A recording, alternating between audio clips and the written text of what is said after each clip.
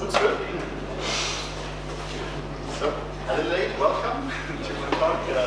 My name is Schneider. I'm working for the company Talent as an open source architect in several Apache projects like CXF, Karab, Camel, Aris, all projects around integration and modularity.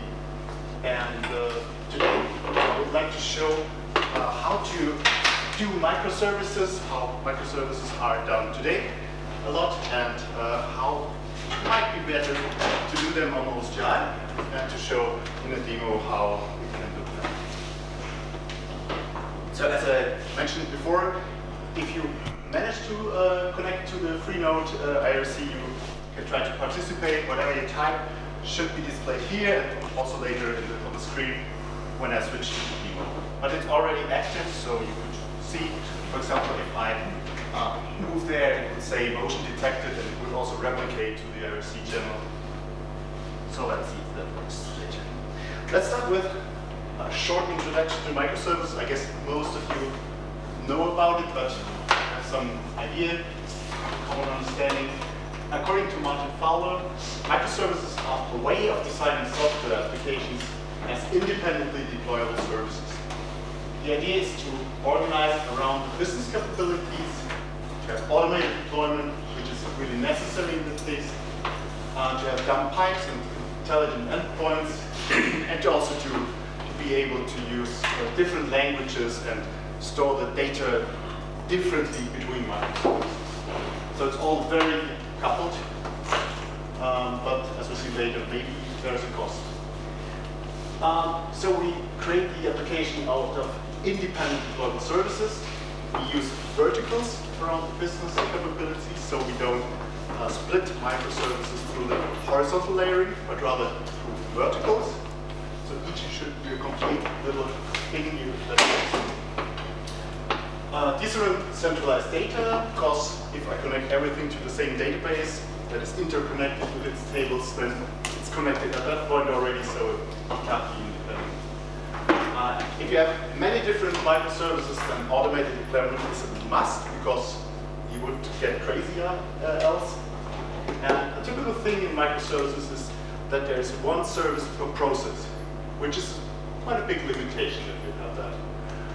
And typically you use lightweight communications like REST, which is not that lightweight, but we call it lightweight, or some messaging applications. The most common way, I guess, to implement microservices today is using Spring Boot. It's a framework based on the Spring framework that uses some annotations, some of these starter dependencies that you can easily add to your POM if you use Maven to really start easily with an application. You have some few dependencies on top level, you have some easy to copy-paste classes to start with, and are ready to go. It's also conventional configuration, so you don't have to configure a lot of things up front. It has some good defaults, you can start, and it has some good way to get you going. And last thing, it's quite ready for the cloud and for Docker, so it has the capabilities to be installable on these environments you need for the microservices that are fully automated. But it's not all bright. There's also a dark side of microservices. This slide is also quite dark. So let's see. What would Yoda say? Are microservices really stronger than OSGi? No, quicker, easy, more seductive. So I think this is something that really describes Spring Boot. It's so easy to start with that you get lured into doing it this way. And you might end up in solutions that are less than perfect. For example, this is something I found on Twitter about the anatomy of the death spiral. It's the interconnections between microservices. So in theory, they said when microservices were starting that each microservice is standalone. It's not using other microservices. But that's rather like it is done in practice. Microservices use other microservices, and as they are all independently developed maybe by different teams, they might not even know all of these interdependencies. So if you do microservices, you should keep a good eye on these interconnections, because you might even end up with cycles in the end, and it can create, at the very least, a complex system, and maybe even a very brittle system. And another thing is operations. Back in the time of application servers, it was a bit like this. You had your applications out of modules, all deployed into an application server, a big vehicle, easy to steer, maybe not easy, but at least you only have to steer one thing. So it was, for operations, it was quite nice to do. Now we have microservices. So in theory, it should look like that. A fully automated container terminal where you have these trains and automated vehicles that drive your containers. Basically, imagine that as a Docker container, that as the deployment, all automated, all nicely working together, nicely bringing everything there where it should be, losing nothing. And in practice, we are rather at that point. This is how they worked with containers on some remote islands. They didn't have the harbor facilities, or like we would have the operation automation. So it was they using the boats they had. They're putting their containers in and tying it all together and towing it around, and it worked in some way. So most of the containers reached their destination, but it was not a system you would want to manage, at least not in a highly effective company that you want to be. Another thing is, if you have a bad design in your monolith and you're splitting it up, it will not be better. So if your monolith is a heap of shit and you build microservices, you have multiple heaps of shit. So the first thing should be the design. But it's easier to deal with multiple. Well, it is small, but they are all interconnected. So in the end, the complexity is at least not lower, probably higher. Because out of many dependencies inside a big monolith, you now have many dependencies in distributed systems. I would rather have the monolith. If your design is good, it's not so bad. But what design of legacy applications is good? The other thing is how small, how lightweight is Spring Boot. They always say it's a really lightweight way of developing software. It's easy to start, but it's not lightweight. So if you start with Spring Boot and pull some starters in, maybe you have some few other dependencies, you easily, in a really small project, end up with 19 dependencies, and at least a 20 MB jar file, most times more. And the bad thing is it all pollutes your class path of each developer. So if you have 19 dependencies, almost everything you can find on your class path, the developers can use any of these implementation classes in their code. I think they should, maybe not, but they have it all on the fingertips, and you know what people do, they see some nice class and they use it. So it's difficult to establish a set of APIs to use for the developers if that all is open and all is at their fingertips and so easy to use. So how is OSGi different? One thing I personally think is really important in doing any application, even on Spring, is to code against APIs and specs. So the way to decouple the modules of your application is to only make them dependent on some few APIs that are also hopefully well designed, change suddenly. So the APIs are the core of all your application. They bind all together. So you should have good APIs, and ideally, if you want to have long-term stability, you should rely on specs, which are a lot more stable than for example, all the newest JavaScript frameworks that change 3 times during a year. And people say, the framework from the hype from last year is so old this year. And the other thing is bundles. OSGi bundles are basically jars with some metadata that describes what the bundle provides and what it requires. What packages it provides, what the services it provides, services required, packages required. Also other requirements like I need a database or I need a certain dependency injection framework.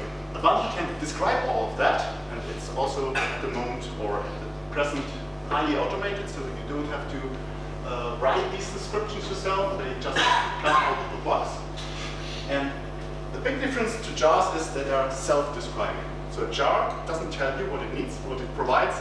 It just is there. You put it together with other jars in the class path, and you know if it's working when you call the classes, not at packaging, not at deployment time, only when you really call classes. So it fails very late. While OSGi can really do that early. You know if it should work. Then another really big part in OSGi is OSGi services. Basically, imagine it as like the only real solution to the factory problem. You have an API, you want to use it, but you should not know the implementation. In most other ways, you somehow call a factory or a service finder or something like that, and in the end, your calling code needs access to the implementation because at the start it needs to pull it up in some way. In OSGi, the services are instantiated by each bundle on their own.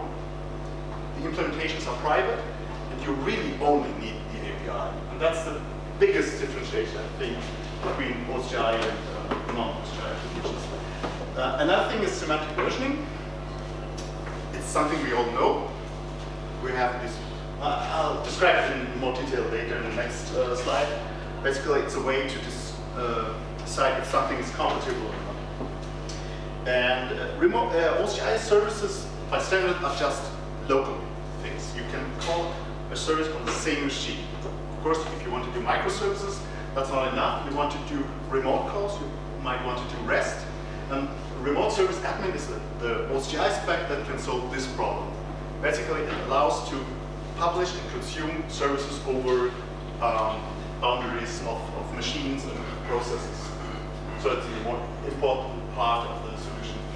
And the last thing is flexible packaging. That means in Spring Boot, the packaging is always what you have in your starters, would also define your runtime.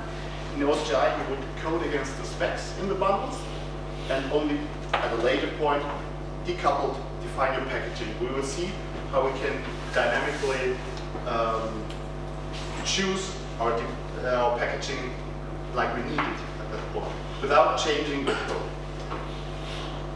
Semantic versioning. This is something we all kind of know about. We have major versions, minor versions, bug fix version, and they should mean something. So you should not do a major version just because marketing tells you that they have some cool new features and it is a major version. No, there should be rules. Major version means you have incompatible API changes.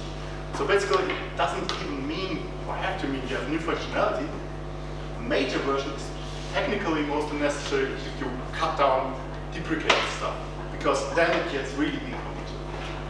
Then minor versions and just functionality are bug fix compatible, and bug fix versions should not add anything, they just fix some small thing. They should be really compatible. And in OSGi, there is automation to make sure that this semantic versioning is respected. So it tells you if you do a change that is incompatible and it fails your build, and you can fix by adjusting the version, and so you know that you're doing something wrong or something special. While if you don't have the automation, you might easily make a change that is incompatible. And also be careful about API, SPI. API means you call something. SPI means you implement something. The rules for semantic versioning are completely turned around in this case. So it's important to know if an interface is an API or an SPI interface. And also that is automated. Some short overview about remote service admin. Basically, it's too small to really read. you have your application bundle that offers services, that consumes services, and basically remote service admin takes care of exposing your OSGi service if you want as a publicly available endpoint, for example a REST endpoint, or consume it via a proxy, so you see in your own environment an OSGi service locally. If you call it, it goes to the outside as a remote call, for example a REST call. But it's very flexible. The spec doesn't tell you which implementation or which transports you can do. So there are many different implementations for transports, like SOAP, REST, JMS, TCP serialization, some binary bindings. So it's really customizable. And also these little component, the policy manager. This is where you can put all your policies. So if you have company policies about security, about which services should see which others, the topology manager can decide which things from the outside should be visible, which should be posted to the outside, which security rules to obey, and basically it tells the remote service admin component how to create the endpoint or how to create the proxies. And the last point, the discovery, is to publish and consume the found endpoints to the outside world. And for example, we use Zookeeper for discovery in most cases. For REST with RSA, basically, it's just what I explained. You can have an OSGi service and expose it as a REST service. You just annotate it with Jackson REST annotations, all standard. Then you make it, you mark it for transport. So it's a normal OSGi service with a certain property on it.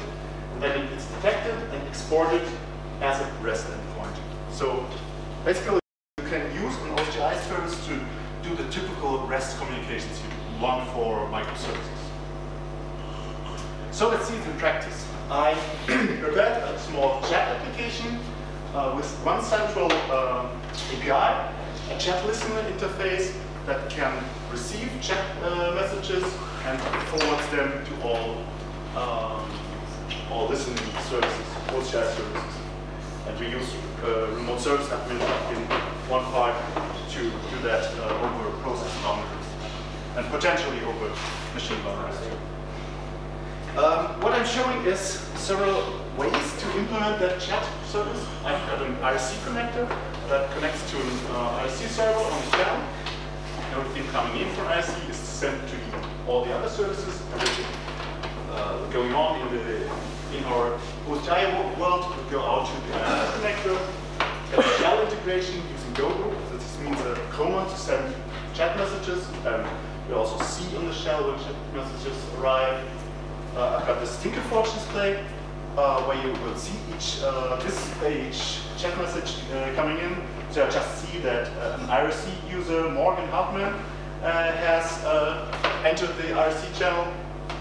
I told you before to help with your presentation. And I also have a small motion detector. If I go there and I see motion detected, and it's also reflected on the IRC channel and on the shell. So let's see how that can be deployed. So we have all these modules: API, the shell integration, Tinkerforge display, IRC connector, and the first deployment is just put all together in one process, no microservices, only local OSGi services. That's a really simple thing to manage, one process, all together, all dependencies, 6 MB. You would not be able to run the bare Spring Boot to that. And I include Camel and Tinkerforge and the OSGi framework, Zookeeper. It's all 6 MB, not more. There are no remote calls, no distributed computing that can fail, besides of course the IRC, all the external things, but inside your application at least to stay. And still it's really modular, because all the modules are just coupled through the API and through OSGi service, so that's really loosely coupled. So it's like, basically it's like our container vessel. It's still easy to manage for our operations. So let's first see that. I look a bit into the code. So let's first look into the chat listener interface. It's just a simple on message, one of the most simple interfaces. Chat message is just some properties, time, sender, message, what you want to see in an IRC message. And then a chat broker, that's already a declarative services component using some annotations. So this chat broker is how the other components send messages out. Basically, it's just referencing some other OSGi service using OSGi services using this annotation. So it finds all the services, the local as well as the remote ones of this type. And basically, just when a message comes in, it sends it out using the parallel stream to each of the listeners. Or this is just a little bit of plain Java 8 code. So this is part of the annotations plain Java. And for OSGi, the only settings we really need to do is export package, because by standard in OSGi everything is private. We just export this one package with our API. This is, by the way, the only public thing in all the demonstration. All other packages are private and cannot be seen by the other buttons, which ensures your modularity, ensures your decoupling. And from the POM side, it's also pretty simple. There's a parent POM, but it does not define that much. Just for the most part, to do the to call a plugin to create a bundle, to enhance the jar with the OSGi information. But it does not need any special configuration. It uses all defaults. Then we have the Gogo Felix shell command. Also, it's in the same way, it offers a service. It has some properties that tells the Gogo shell which is the group and the command name. It references our chat broker to send out stuff. And when you type send and some message, it comes on this shell, this method, and it just sends out to the broker. And the broker takes care to go to all listeners. In the same way, we can listen. We just say we are a chat listener. We export that as an OSGi service using that annotation. And this is the magic property for remote service admin to say this chat listener may be remotely visible, so it may be distributed. Then we have, we have the IRC component, which uses Camel. So there we have some definition to say we are configurable. We can accept a configuration with that name. And there is also type safe configuration. We can define which attributes we want, how the defaults are, and when it's activated, this component is always activated when all mandatory references are there. So we say we need the Camel IRC component, the Camel D component, and when these are there, the Camel context is starting up, and we're using an IRC endpoint from Camel, and just say from this IRC chat channel, if something comes in, we convert it to our internal API using a plain old Java class, and we call as a bean this injected OSGi service up there, which sends out to all other channels. And we also create a Camel producer here, which is used when a message is in on the other side, from the inside of our system, and we send out using the Camel producer on the IRC URI. So this is going to the IRC channel. So that's the IRC part. And the Tinkerforge part is also not very much more complicated. This one is defining the Tinkerforge connection. We are also configurable again. The defaults. We connect to the Tinkerforge daemon. This is just for a connection. And on the LCD side, we define that we have an LCD display. We have a listener for the buttons to switch which message to show. When a message comes in, it goes through a chat buffer that I will not explain because it's too much now. And on the LCD display, we just show the message, so it's also not really big, difficult code. And the motion detection is just also a motion detector. We add a listener, and when some motion is detected, it sends a message out that says motion. That's all. That's all the development OSGi. That's another important thing in OSGi. It's traditionally a bit complicated to do packaging in OSGi, and this is a lot easier now. We define the dependencies as main dependencies, including transitive dependencies. So we tell what we want to deploy. We can also exclude some stuff that is not OSGi bundles, and this is just all the stuff we need. And it creates, using this plugin, an OSGi index. So basically this is not exactly what we want to deploy, it's what we can choose from. And then we are creating our actual packaging using BND tools, which is an Eclipse plugin for OSGi. And we say we're having this, this index that was created here.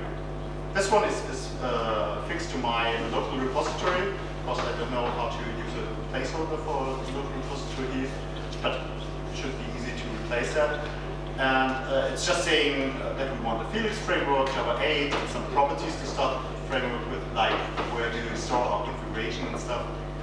And apart from that, this is the basic for all packagings. And now for all packaging, which packages all the modules together, just uses this repository, and you can choose your bundles in search engine and move them to the right side and say these are the requirements. This is not everything I deploy, but the top level things. And now it uses this OSGi repository to find all the rest. Like I described with these self-describing bundles, they tell what it needs, what they need. For example, the IRC chat component will tell the system that it needs camel, that it needs camel IRC, and so it's automatically drawn. When we use the resolve button, it creates a solution for the deployment. So these are then all the bundles really that will be deployed, and either on I can export here, or I can use my maven build. My maven build will do the same export and resolve step. So I don't need this UI in the build. It's all in maven. Will produce a jar file that is completely self-contained, self-running. So you can just run it with Java, and like you see, it's just 6 MB and includes all jars that are selected as well. And I also already started it here. So the way to start it is just Java jar chat all jar, and when it starts up, it connects to IRC, it connects to the Tinkerforge display, and shows our, for example, now the motion detected. I'll wait a bit and move there, and it says motion detected, and we see it joins the IRC channel and also says motion detected there. Now I'm trying if I can send something to one of the guys in the IRC channel. Oops. Let's see.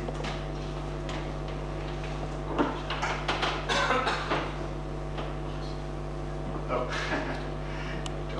only accepts one.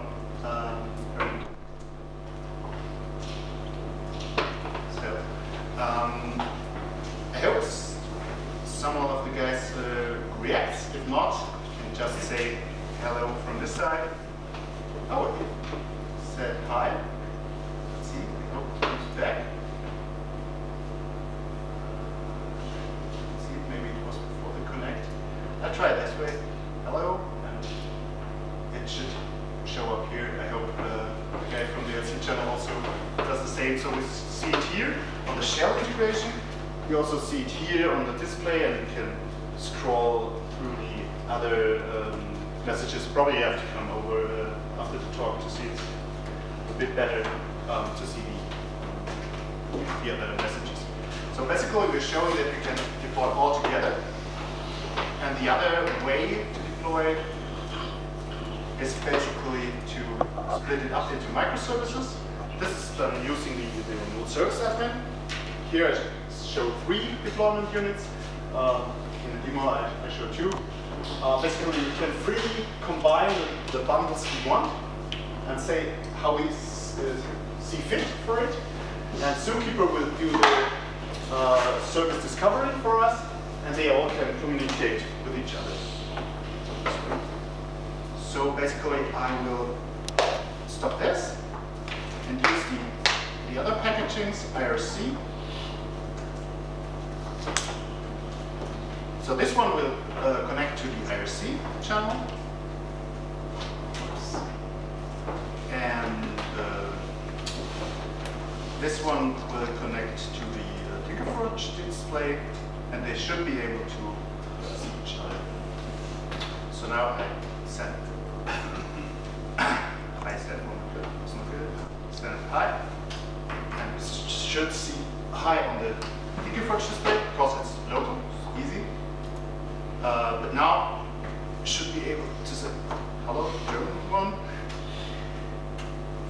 So we see it here, and we also see it here. So a remote service admin bridges the processes and can also bridge machines easily. So this is for from the shell directly, and I can also start it here in run or debug mode and have it directly in Eclipse. I can also use breakpoints and debug through my application, so it's quite easy to work with that. So it's coming out, and I'll get shell again. I can also see, no, here there are no endpoints. I have an endpoints command in the microservice variant, where I can see my own endpoints, remote endpoints, and see that the remote service admin is seeing my modules that should work together over the system boundaries. I can also do that using Docker. So I'm creating Docker images for the components. I use Docker Compose up, and it starts the IRC deployment and the display deployment, and they are all now running inside Docker on my machine. Also on a third component is a Zookeeper as a separate thing. And this, of course, is then really near to the cloud. You can use these Docker images to go to the cloud, and it should work quite in the same way in the cloud. We also see it's joining from IRC. It should also really be reflected here. It's reflected 2 times because both components report back through the shell integration, the IRC. So you see, we can use exactly the same code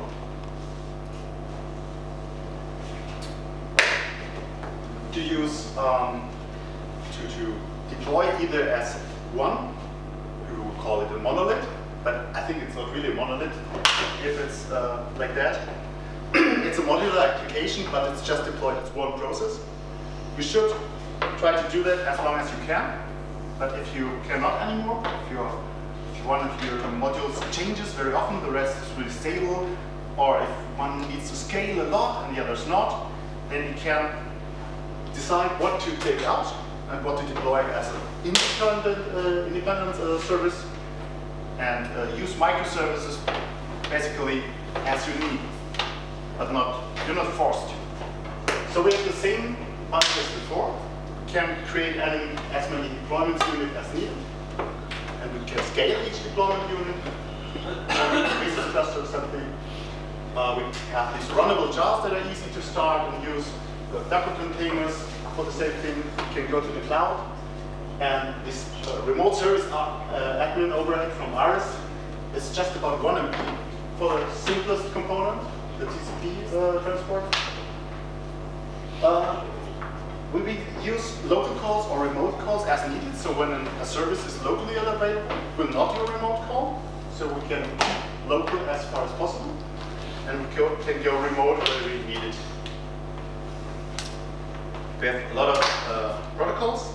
But of course, as soon as you go microservices, you can have the same operation problems. I mean, it does a bit service discovery, but you have so many problems in distributed computing that it can easily end up like this still. So be careful going microservices. You can see OSGi can scale very small to very large, but it doesn't solve all the operational problems of microservices. So basically, if you're unsure you really need microservices, and you should be, then start creating a modular application. I would recommend to use OSGi if there are other possibilities. Stay modular, stay on one process as long as you can for deployment, and then decide. If you see fit for microservice deployment, migrate into that, but only if you see fit. Stay on a simple system that the microservice guy calls a monolith, as long as you can, and only go to microservices as far as you need.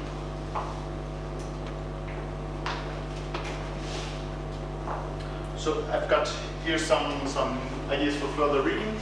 Some talks of people I know about a similar theme, example code, and another example that shows how to expose REST endpoints. And the first example that I showed uses BMT tools for packaging, and the other example shows the same on Carafe, an OSGi server that is really nice to use. So you should look maybe into both. I will post the presentation and the links on Twitter and also over the conference channel, so you should be able to find all that. So, other questions? Since you can do deployment of bundles at runtime in OSGi, is there still a reason to not use a single runtime Java? So the question is, you can redeploy or change things at runtime in OSGi. Basically, it even makes it easier to use one process, because you could really change at runtime things. You could create a microservice deployment in one process, but I typically would not do that, because you can do it, but it increases the kinds of problems you can have. So I think it's easier. You can go that way, but I think it's easier to just create a kind of static deployment. It's still having a lot of the advantages of OSGi, with the decoupling services that talk to each other and remoting automatically. But keeping your packaging static is an easier way of deployment, because if you change things in a running system all the time, then you're not sure if you restart the system if you have the same state again. And the operations guys will also be a bit skeptic about changing things in a running system all the time. So I would rather go for static packaging, and maybe even do all the microservice practices as they have it with Docker and cloud environments where they fit for it. Because this is something that will have a lot of drive behind it, and it will be at some point hopefully a stable platform. And using the full dynamics of OSGi and redeployment can be interesting especially for embedded devices, where you can just redeploy the device all the time. You might have to update it on site, but if you don't have the reason for the on-site updates or in-process updates, I would rather be careful with that. So, two more. Maybe a question: how many people have used OSGi? Small percentage. Interesting. So maybe it's an idea to look into it. The good thing is OSGi is a lot easier than it was. So we had a lot of problems with libraries at the start. Now most of the libraries at Maven Central are, well, many of the important ones are OSGi bundles already. You can just take them from there. And, with the annotations, it's easy, so you don't have these OSGi APIs that you have to code against. So I think it's quite easy now. So it's easy to start. And especially with the examples here, they are really easy to follow. You can give it a try.